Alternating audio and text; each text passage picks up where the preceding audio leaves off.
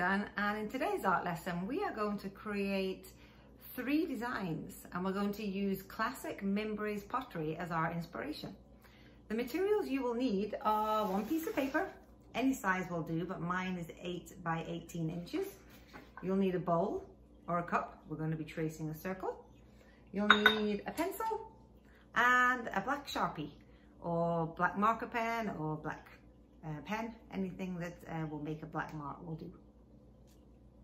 So what is Mimbres pottery? I only discovered Mimbres pottery recently when I was visiting the Dunne Museum in San Francisco in Golden Gate Park. I spent the day at the art museum, and really when I got home that night I thought, what was my favorite thing? And I hadn't ever heard of Mimbres pottery before, so I thought, well, why not research it? It's always a good idea if you get the chance to go to a gallery. If there's something that appeals to you, why not that night when you get home, take out your computer if you have one and find out all about some art that you've found, an artist or an art style or a movement. So let's look a little bit more about Mimbres pottery. First observation I make is that this pottery is made from clay and it's in the shape of a bowl. Some have motifs in the center with a decorative design or pattern around the edge. Some have designs of insects, animals, birds, fish, and geometric lines. I notice many of the bowls have straight lines that travel around the edge of the bowl. And perhaps the most obvious detail to notice, they are mostly all black and white. So who made Mimbres pottery? When were they made and where? Here's a map. Mimbres pottery was made in the United States of America, the American Southwest in New Mexico. You can see it on the map. It is highlighted in yellow. And Mimbres is Spanish for little willow. The Mimbres were prehistoric North American people who lived along the Mimbres River. In the height of their culture between AD 1000 and 1150, so that's around 1,000 years ago, the Mimbres people lived in compact pueblo villages of adobe and masonry. Each village contained perhaps 200 people. Because of little rainfall in the area, they relied on irrigation to grow corn, maize, beans, and squash. Irrigation is when you can control the amount of water given to any plants. The bowls they made were to be used. They were not made to be art pieces or displayed. A person would make a bowl and use that bowl to eat and store food. So fish are the most common subject matter in Mimbres pottery. Let's look at this bowl. It looks here like there are some cracks in the bowl. And that's exactly what they are. Archaeologists who dig up this type of pottery, well, archaeologists are people that study history and prehistory. They very carefully dig or excavate the ground, and sometimes they find these pottery pieces are in many different pieces. It's not hard to understand that because these are over 1,000 years old. So over time, they have cracked in the ground with the movement of the ground. So the archaeologists very carefully piece them together so we can enjoy them and learn from them in one piece. Black and white is a very pleasing contrast. The artists also, apart from painting geometric shapes, figures and animals, they also painted motifs in the center. And they had a very direct connection with the natural world around them. The motif tells a story about the maker or culture. They depict animals in their environment. Take a look at this datura blossom that is beginning to unfurl. It would seem the design on the bowl is mirroring that shape. They were really looking at their natural environment to get ideas for their designs. Now take a look at the hawk moth on the left. Really beautiful type of zigzag pattern. You can really see that be reflected in the bowl on the right hand side. Quite beautiful. Okay, let's start with our art project. So the first thing I'm going to do is take my piece of paper, and you'll need your pencil and your bowl. Now my piece of paper is 8 by 18 inches. So if you have paper that size, then you can do it this way. I've already drawn one circle. I'm using a regular cereal bowl as a template. checking it's all the way on the page. Go all the way around. Now, that's going to be our 3 circles that we're going to do 3 different designs. If you just have a regular copy paper, that's absolutely fine too. You could use that. Perhaps this size paper, you only fit on 2 designs, which is absolutely fine. This size, I'm going to use the smaller circumference of the bowl just so it fits on. Already drawn one. You can put it next to it and carefully draw around the bottom. Okay, so that will be our design surface that we're going to be doing our designs on. So before we get going on our actual designs, I always like to have a little think about what I'm going to do first. I always have a scrap piece of paper on hand. So we talked about that fish are often used in Mimbres designs. So maybe have a little think about how you're going to draw fish if you were going to do fish. There's lots of different shapes of fish. They usually have an eye.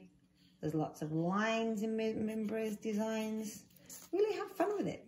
Maybe your fish is a bigger, more like a sunfish with a funny little mouth and more of a quite large triangle tail. Maybe there's some fins at the bottom. Again, we're going to have an eye. Maybe there's a moon shape. Think about shapes and lines. You could do some zigzags along the back. Don't forget to vary your weight of lines, thick and thin. Maybe your fish is going to be more slender and the tail more defined. So have a little think about what you're going to draw before you actually start on your main piece. Maybe you're not going to do a fish. Maybe you're going to do some type of goat or ram or something. Have a think about what animal you like to draw. Again, you don't have to draw an animal. Maybe you will actually just do some type of geometric patterns on your designs. Could be some legs sticking out. Doesn't need to be perfect. Just have fun and do some practicing. These remind me a little bit like the Native American pictographs you see sometimes on cave walls. Okay, if you're going to do some type of geometric pattern, we looked at some of the Mimbres art earlier, but if you have access to the internet, maybe while you're drawing some of these, maybe you could print some out. I noticed some really beautiful patterns. There was all sorts of sort of zigs and zags like this. I noticed there was parallel lines. Have a think about the distance with your parallel lines and the weight of the line. Maybe one could be really close to the other one. All adds to your art. So I'm going to start my final one, and I'm going to sort of make a line right on the inside of the edge. We're doing our designs in a circular shape. And obviously ours are not really bowls, but we're doing them in a circle shape because we are trying to mimic or get the idea that these are bowls. Up to you how you do it. Just have fun. You don't need to do the same as me. And we can all work together and see what we come up with. I'm going to ask my 2 children to come and help me again, Maya and Danny, and we'll see what kind of designs they can come up with too. If you have a pet at home or some animals, maybe you can look for inspiration for animals around you. Maybe you can use an animal from your imagination. Again, we're going to use some geometric lines. We're going to use some patterns. And we're really, most of all, going to have fun coming up with some interesting shapes. Once you've done it in pencil, then you can go ahead and just use the marker pen to fill in.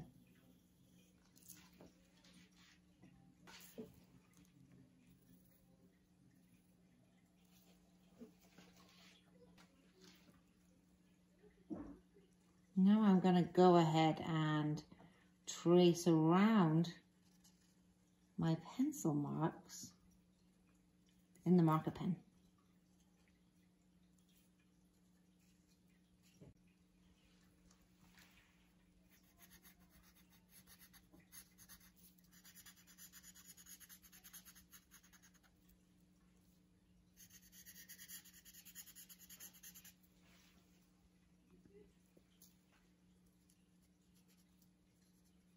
Filling in the little animal here.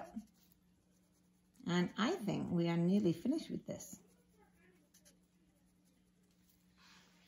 Maybe we could just do a little bit here on the shell. And I think I'm happy with that. So 2 of my children came to help again today, Maya and Danny. Danny, do you want to show us what kind of art you've been doing today? Sure. This is zigzagged pattern lines, and this one is 2 fish in a fishbowl. Oh yeah, I'll put that closer to the camera so you can see. Very nice. And what have you been working on, Maya? I put a deer in the center. Oh yeah, let me take that a bit closer too. Really pretty. I like the way that Maya used all the outside of the paper to do some designs. Excellent work. And here are some other ones that we made too. You can get some inspiration for your work that you'll do today. Today for our art materials we used a black marker pen. If you have some of these Sharpies are kind of fine tip and other ones have a bit of a thicker tip. I don't know if you can see that with the camera. Either is fine. And the other thing I wanted to let you know was traditionally they use the yucca plant to make paintbrushes. So they actually painted them and they used the yucca plant. They sort of shredded the end to do their paintings with. Kind of interesting. Okay, well, thank you very much, Maya and Danny, for coming to help again today, and enjoy your art.